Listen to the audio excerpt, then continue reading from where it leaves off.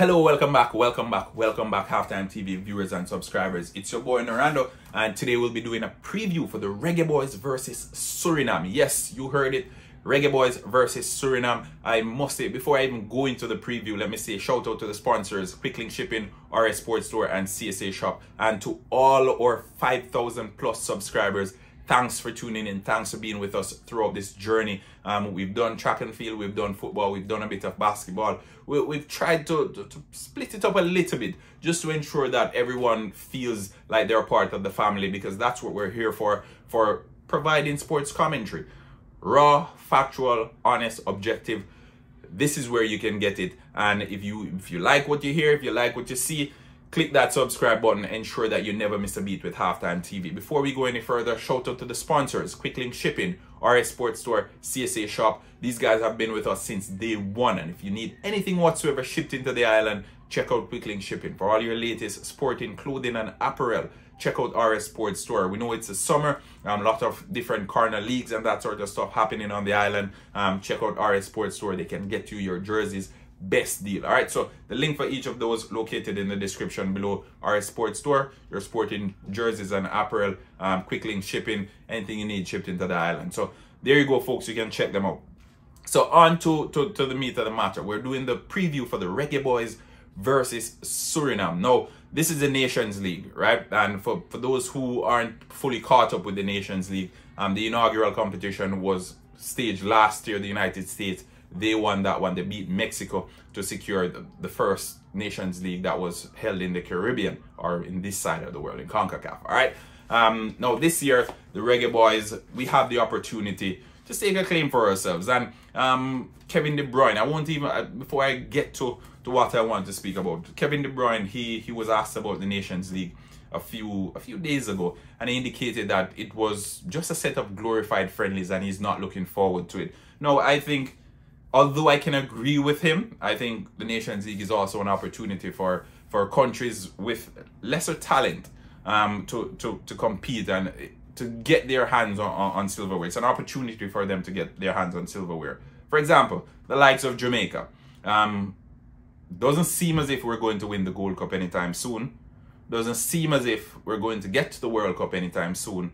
So the Nations League, the perfect opportunity for us to try and get our hands on silverware, because chances are the top teams in CONCACAF, they won't field the top players. The likes of Mexico, the likes of United States, more than likely they'll be looking forward to the World Cup, which is later on this year, instead of channeling all their focus on the Nations League, if you get what I'm saying. So the Nations League, in the Reggae Boyz group, we have Mexico and Suriname. So there are only 3 teams in the group. We're up against Suriname at the weekend. Now, for Suriname, I think not one of the toughest oppositions for the Reggae Boyz. Last time we played them in the Gold Cup, we beat them, and we beat them comfortably. Mexico a little bit trickier in between that as well. We will have a friendly up against Uruguay next week. But the game against Suriname, this is the one that I'm looking at, and I think the Reggae Boyz, based on history, we played Suriname 7 times, beat them 5 times, we've lost twice. Both occasions where the Reggae Boyz lost, this was before the year 2000. So this was quite some time back.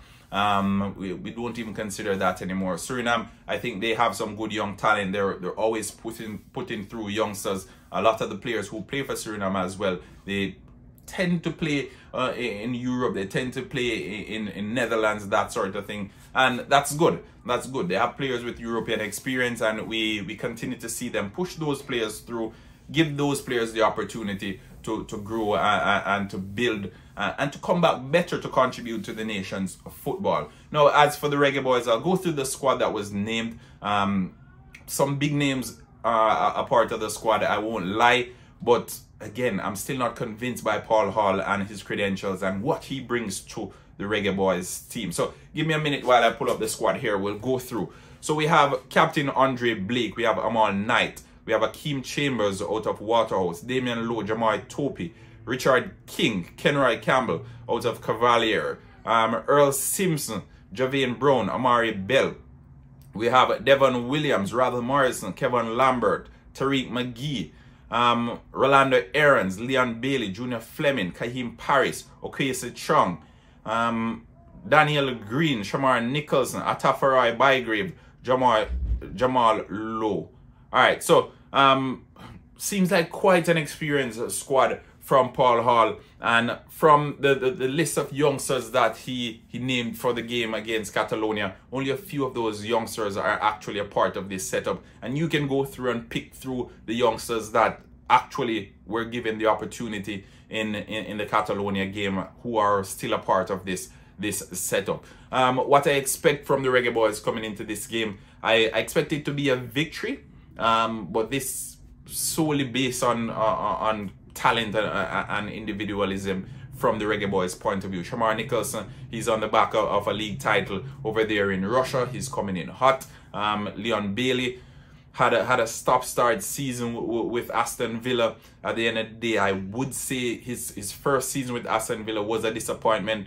No fault of his really, but nonetheless a disappointment. Still, a number of other players who had tremendous seasons are a part of this setup, and I think they'll take over that momentum into the Reggae Boyz setup, and that's how they will get past Suriname, simply because of what they're able to do on their day. I think Suriname, it's a good setup. They have a good system in place to put through players and to bring through players who oftentimes end up in Europe, and that's usually because of their ties with the Netherlands. And I think Suriname will give a fight. I think they are capable of giving a fight. They're capable of doing big things on their day, but I think the Reggae Boyz, they just will have too much for Suriname come Saturday. So I think it's the first 3 points in the bag from the Reggae Boyz. I'm predicting a 2-1 win for the Jamaican team. I think we need to use this as our opportunity to get silverware. After all, it's the closest we will get to any silverware anytime soon. The Gold Cup is still some time off. The World Cup is another 4 years.